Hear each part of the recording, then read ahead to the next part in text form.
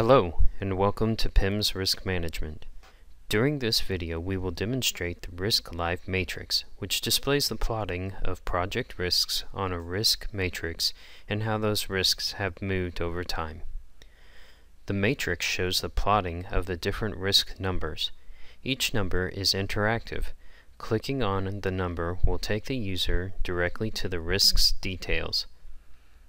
Users can use the multiple filtering options shown on the left side of the form to determine what risk items should be listed. Risks are then listed on the matrix and in the register on the right side of the form. Users can switch back and forth through the risk and opportunity matrices by clicking the Change Matrix button.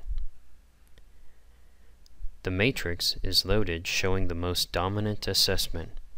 For instance, if the schedule impact is more dominant than the cost impact in all other perspectives, then the schedule will be the risk assessment ranking showing on the matrix when the standard option is selected. Users can choose to see the rankings for all other assessment perspectives by choosing a different checkbox below.